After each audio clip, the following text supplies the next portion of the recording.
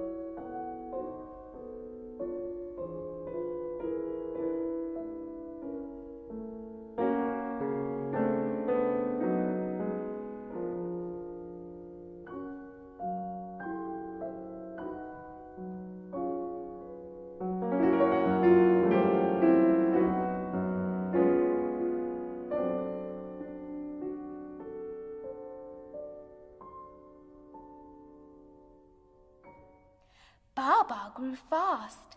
Soon he was playing with the other baby elephants. He was one of the nicest of them. Look at him digging in the sand with a shell.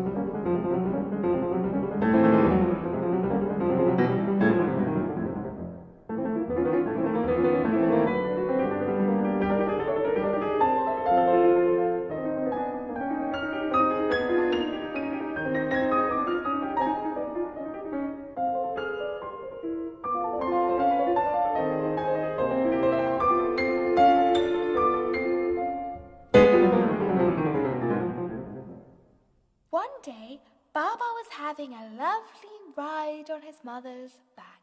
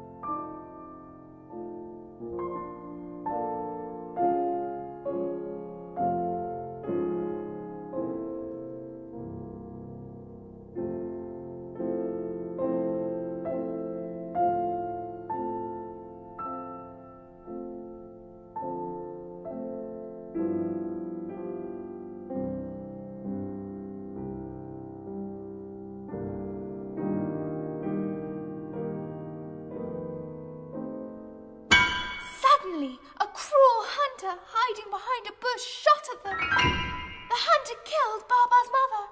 The monkey hid himself. The birds flew away. The hunter ran up to catch poor Babar.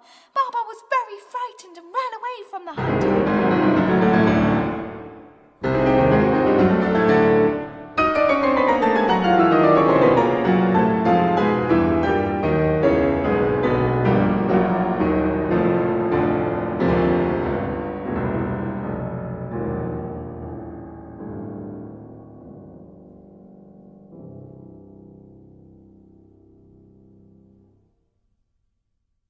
After some days, tired and footsore, he came to a town.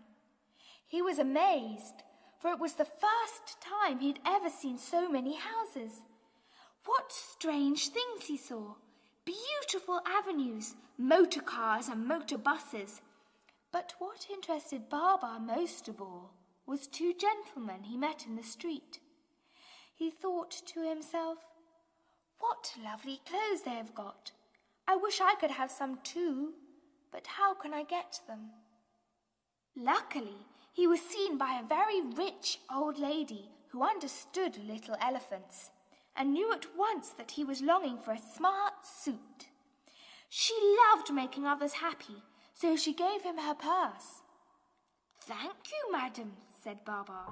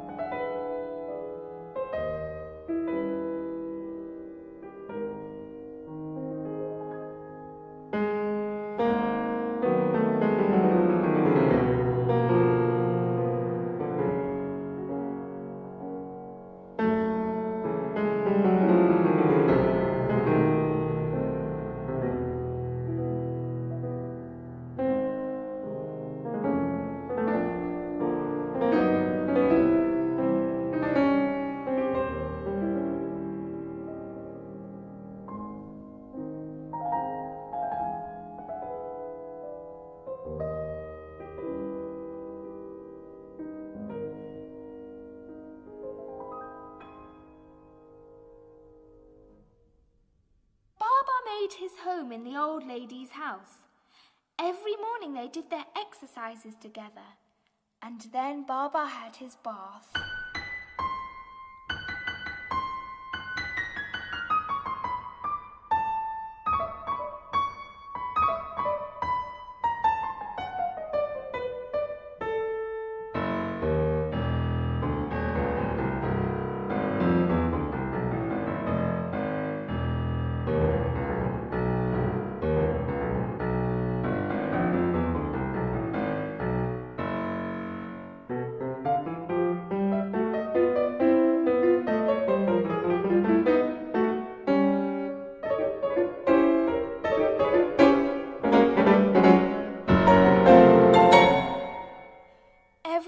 Drove out in the car that the old lady had bought him.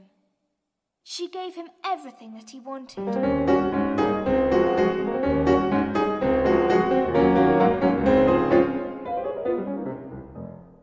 And yet, Babar was not altogether happy. He could no longer play about in the great forest with his little cousins and his friends, the monkeys. He often gazed out of the window, dreaming of his childhood. And when he thought of his dear mother, he used to cry.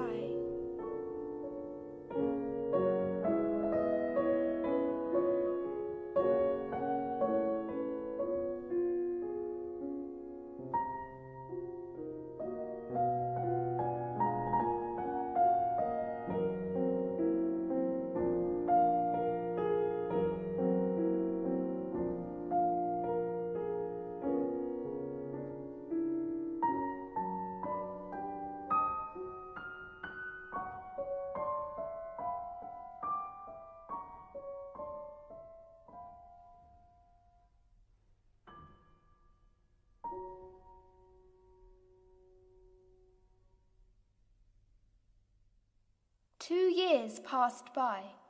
One day he was out for a walk when he met two little elephants with no clothes on. "Why, here are Arthur and Celeste, my two little cousins," he cried in amazement to the old lady. Babar hugged Arthur and Celeste and took them to buy some lovely clothes.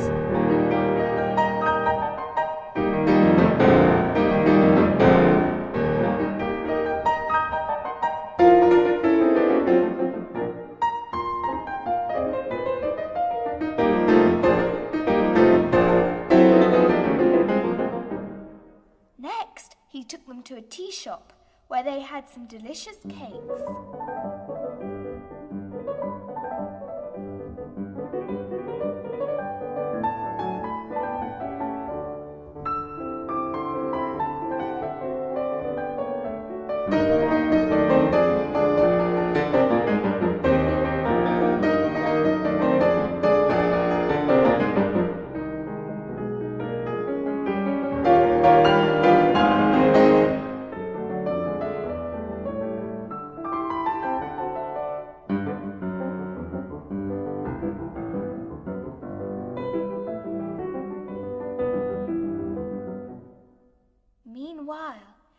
great forest, all the elephants were searching for Arthur and Celeste, and their mothers grew more and more anxious.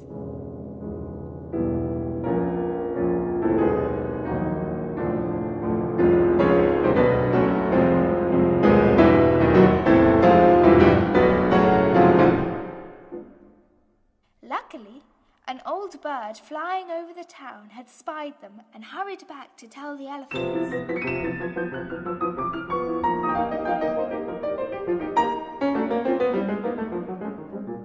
The mothers went to the town to fetch Arthur and Celeste. They were very glad when they found them, but they scolded them all the same for having run away.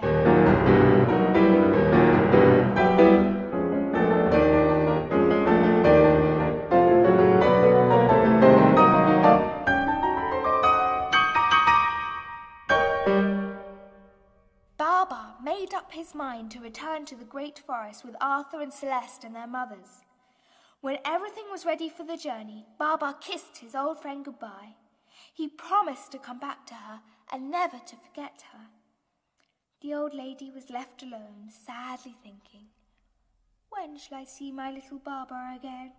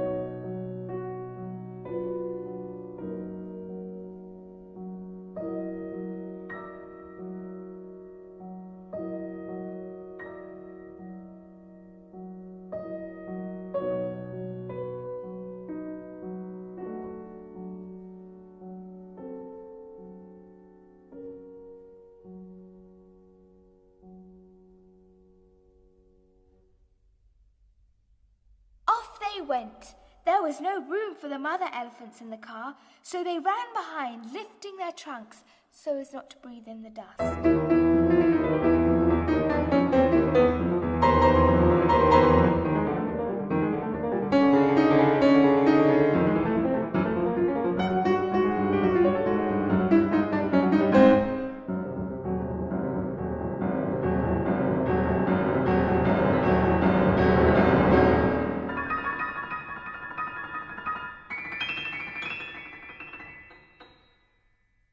Alas, that very day the king of the elephants during his walk had eaten a bad mushroom.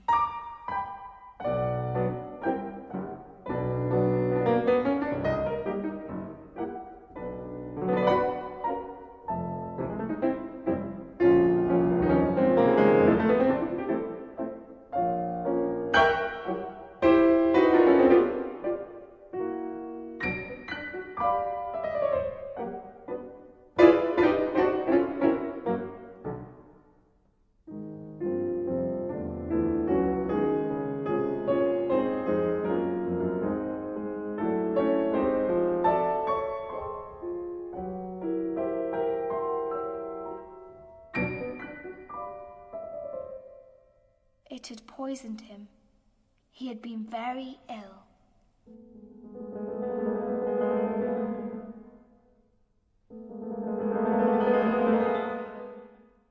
So ill he had died.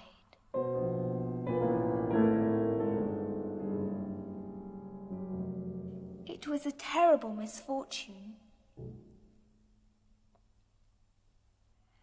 After his funeral, the oldest elephants met together to choose a new king. Just at that moment, they heard a noise and turned round. what a wonderful sight they saw.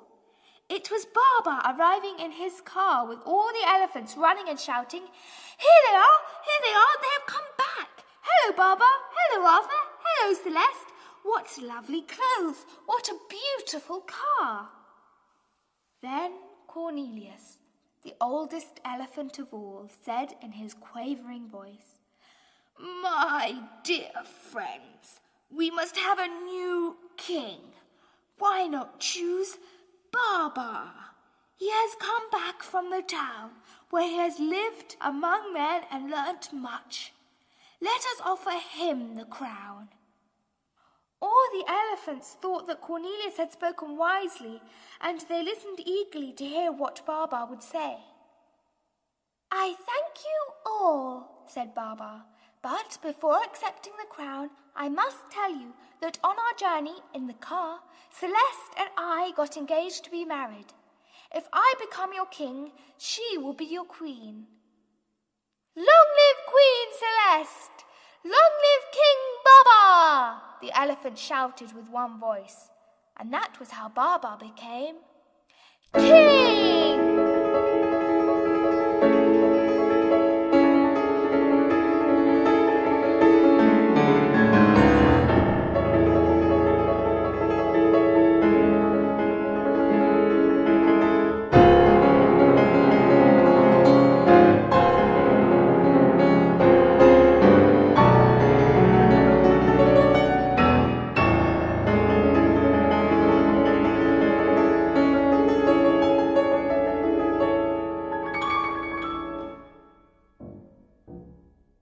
"Cornelius," said Babar, "you have such good ideas that I shall make you a general, and when I get my crown, I will give you my hat.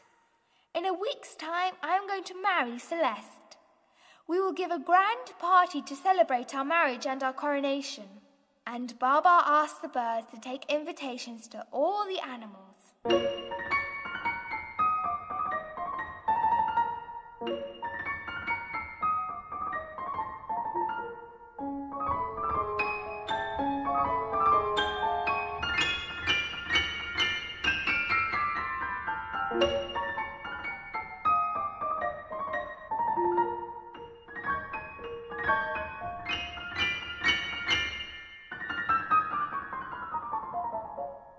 The guests began to arrive.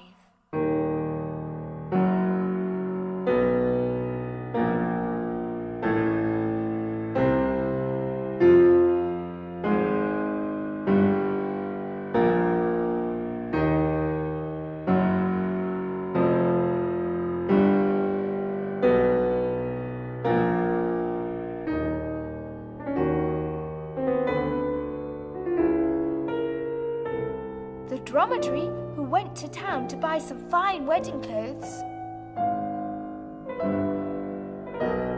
brought them just in time for the ceremony.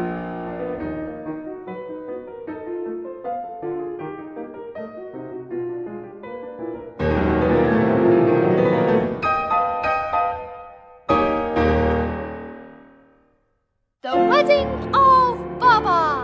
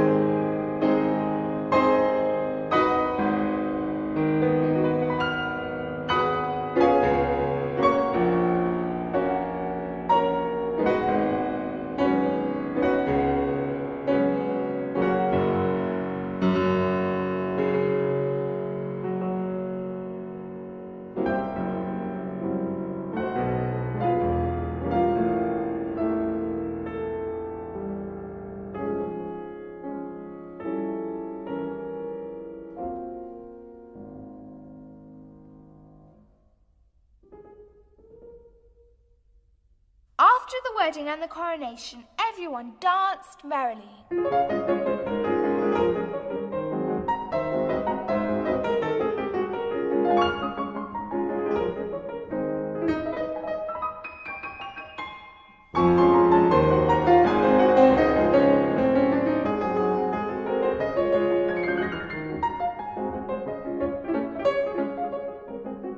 The birds sang with the orchestra.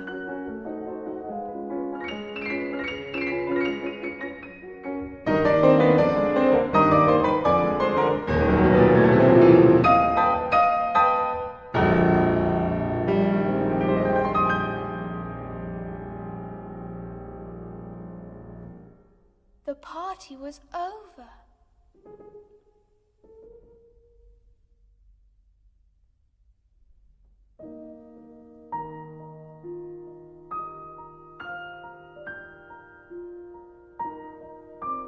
Night fell.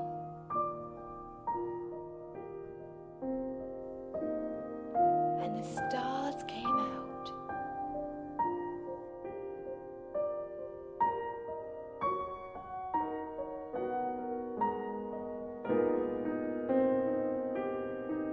The hearts of King Babar and Queen Celeste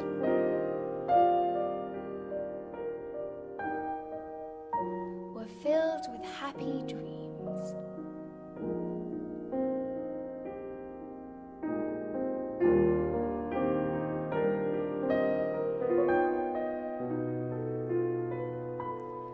Then all the world slept.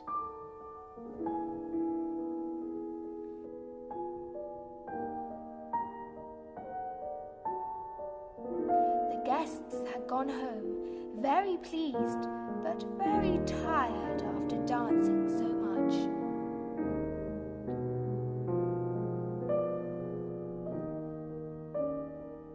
For many a long day, they will remember that wonderful ball.